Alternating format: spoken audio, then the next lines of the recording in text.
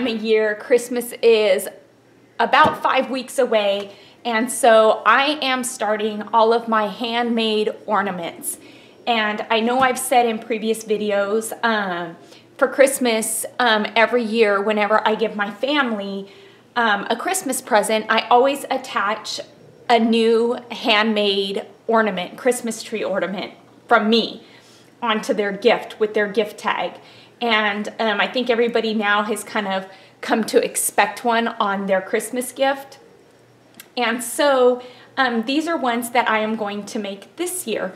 They are the Pinecone tree ornaments, and they are super cute.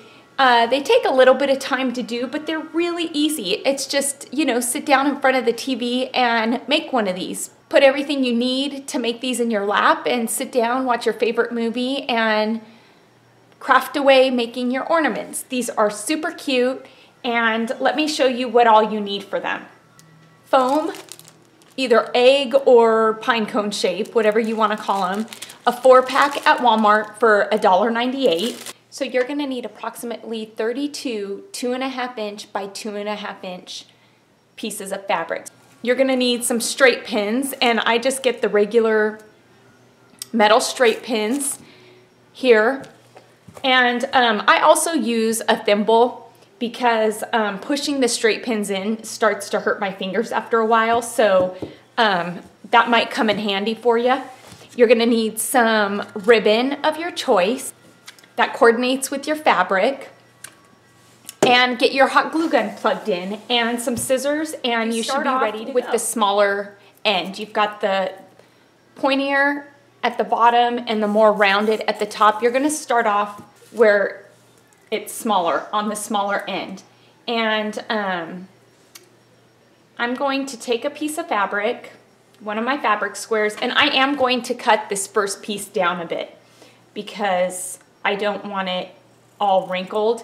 So I'm going to cut about 1/4 inch off each side for just this one piece. And you're going to take it and just put it over the top of that egg and cover the tip of the egg.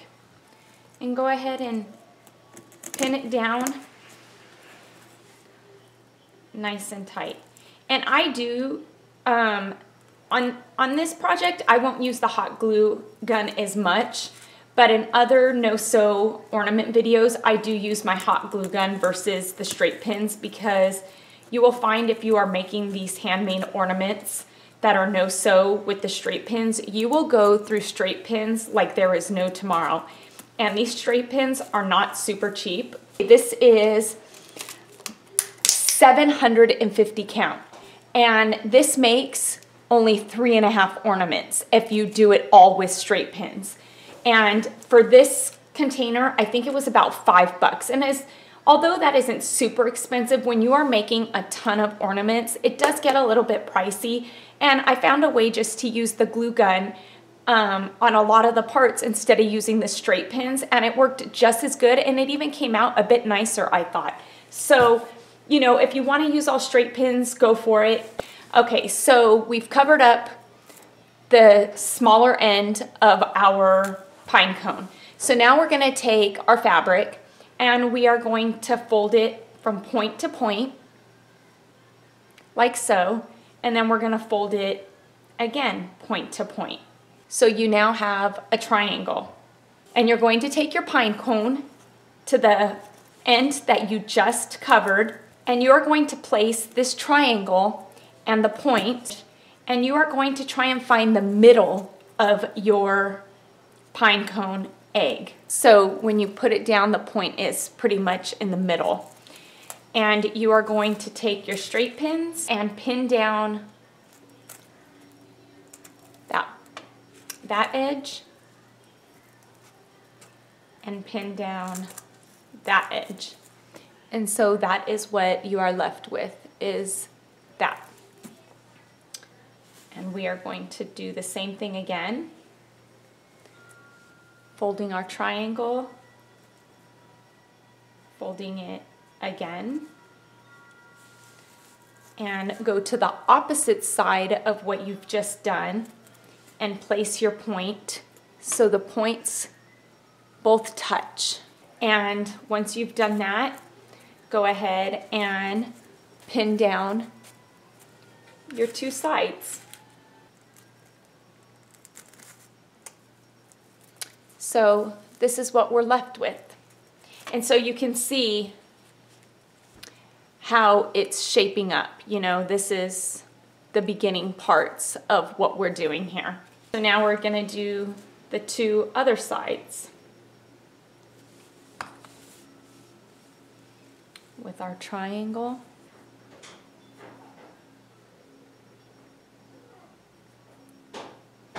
I apologize for any of the back noise you guys hear. I don't have a craft room, and my craft area is right smack in the middle of the house of the living area. So you hear doors opening and closing and TVs turning on. So doorbells ringing. So I'm sorry. Okay, so now we've got our third done there, and we're just gonna pin those down. The two sides down. So now we're going to do this last side.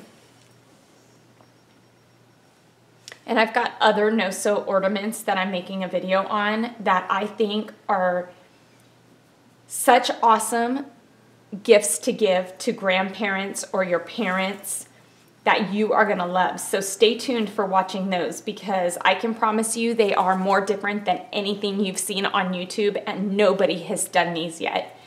And so, yeah, I'm pretty proud of them because I came up with them on my own. It came from the no-sew quilting idea, but I wanted to personalize them, and I can't wait to bring you this video in the next day or two. Okay, so we have done all four sides, and looking down on it, you can see it starting to shape. So now what we're gonna do is all the folds are always the same with this. You know, we're always doing the triangle fold. And this is probably the part that takes the longest, is this. That's why I say just sit down in front of the TV and pin away. Okay, so now what you're gonna do is, you know, you've got your two that go this way, you've got your two that go this way. So now we're gonna go off to the side here and go a bit lower and pin it there. And then you're gonna do the opposite side. What I don't like to do is I don't go this one, this one, this one, you know, clockwise or counterclockwise. I always go the opposite of what I just did. And that seems to have a better outcome with the pattern than doing them right next to each other. I don't know why, it just does. And so since I just did this one over here, I'm gonna go to the opposite side over here and pin this one. And it's starting to get hard, so I am going to use my thimble to push them in, because my finger is, I've done so many of these in the last few days that, yeah, my index finger is killing me.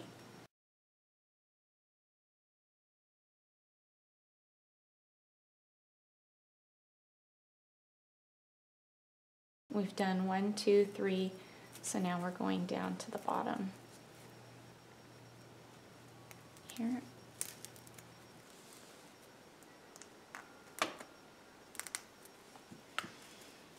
Alrighty, so you can see how it's forming up. And so all you are going to do from here on out is now we're going to put ones right here.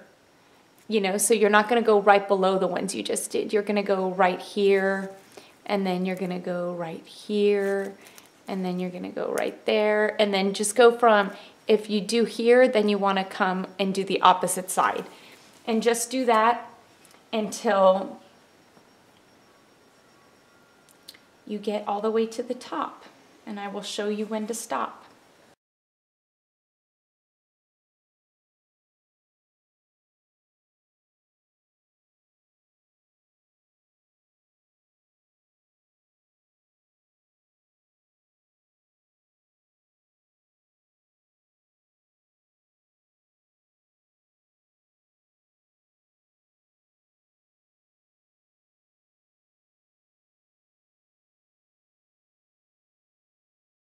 Okay, we finished our next row.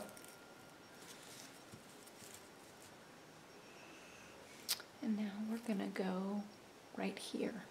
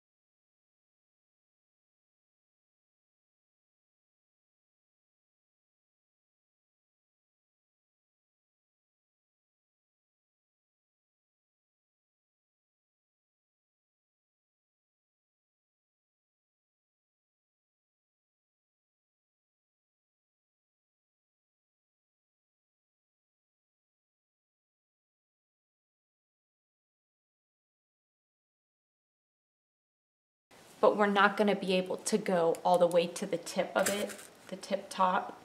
So I'm going to put in as many as I can right now.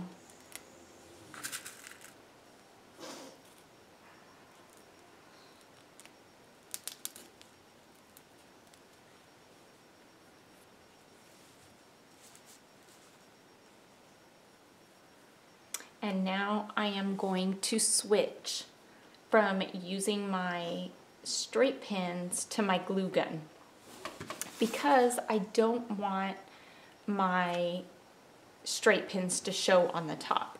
Now we want to go and cover up the ones that we have here with our last couple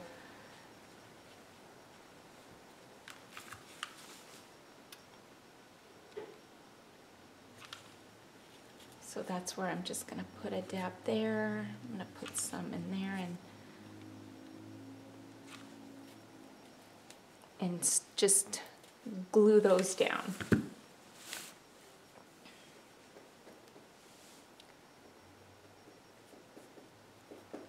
And after I fold my triangle, because I am gluing it, I am going to put a bit of glue inside just to keep it closed. And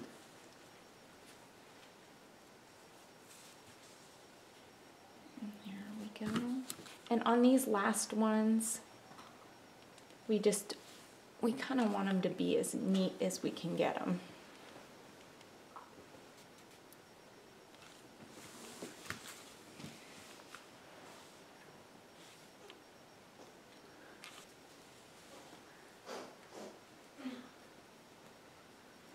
Okay, so now with this one, I am going to cut. See how when I put it down, this edge goes up over this one? I don't want this to show this ugly edge on both sides.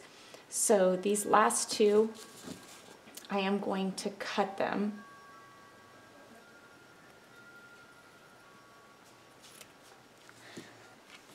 And then glue them down.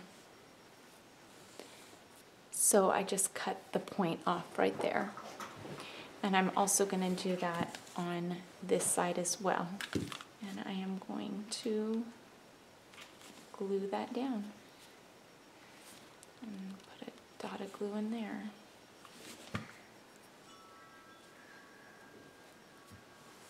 And that's what it will look like.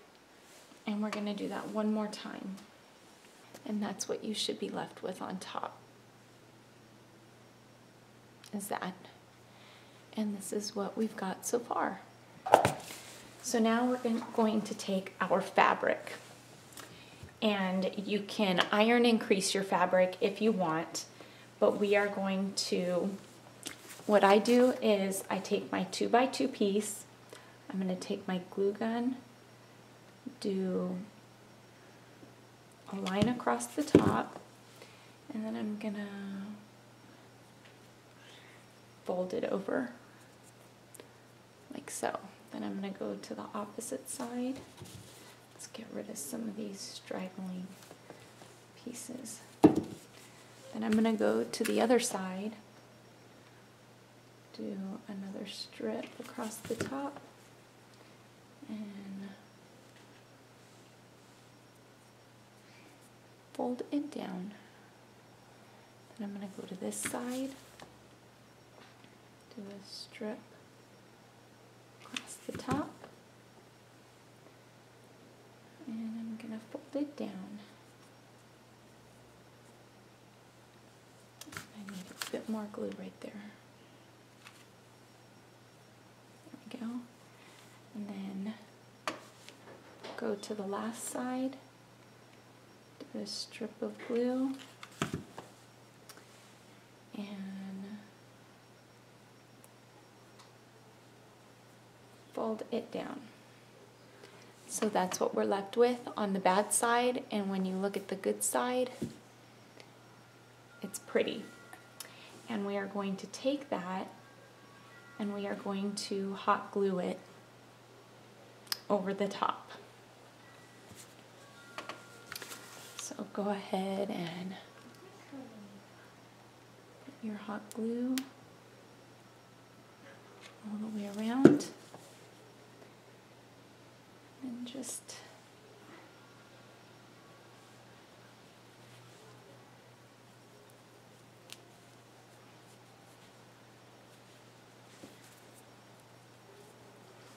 and there you have the top. Not too bad, huh? Pretty cute and pretty easy. Now it is time for our ribbon.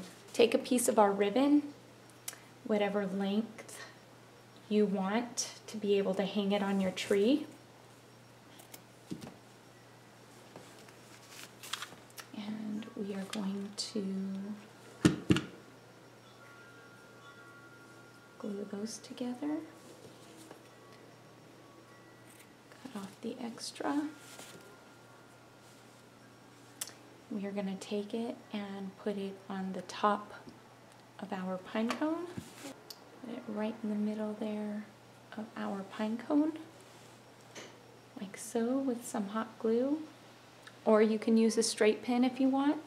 If you really wanted to leave it just like that, you could, but that looks unfinished to me, so I am going to do a bow.